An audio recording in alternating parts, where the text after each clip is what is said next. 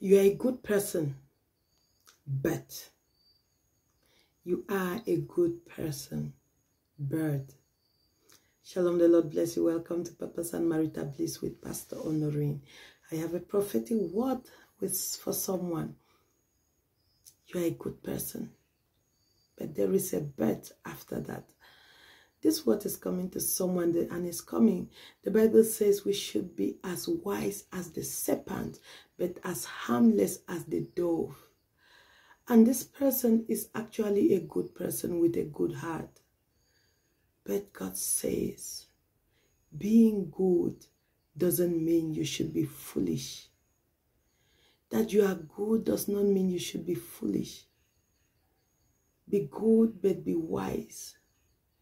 There is a saying that if you make yourself banana, the monkeys will eat you up. If you make yourself banana, the monkey will eat you up.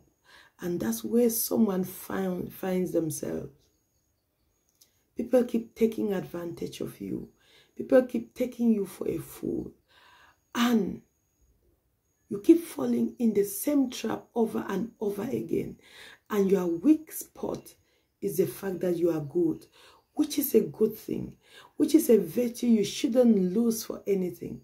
But you should learn how to be good and wise. You should be able to perceive when someone wants to take advantage of you. And you should learn from the mistakes of the past. There's another proverb that says, if a man deceives you once, shame on him. But if he deceives you twice, shame on you. The same mistakes shouldn't happen over and over. People shouldn't treat you in a certain way over and over. You gave out money to someone as a loan and they never paid you back. Next time you should learn to give out the loan with collateral. God is not a waster. And your being good is beginning to cost you a lot. So if you don't learn how to be wise at the right time, you're going to get to a point where you feel like it is your goodness that is the problem. So you might want to change from that, but that is a virtue that God gave you, and that is who God wants you to be. So you've got to be wise in order to balance it.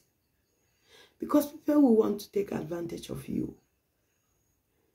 The moment they know you fear God and you're a Christian, they want to use you, and they are going to talk. When they make a demand and you don't fulfill it, and you say, no, I can't do this, they are going to say, and you call yourself a Christian, and I used to think you are good. Let them talk. Do not give yourself to them. Be good, but be wise. Don't give yourself to man. They will destroy you. God bless you. Shalom.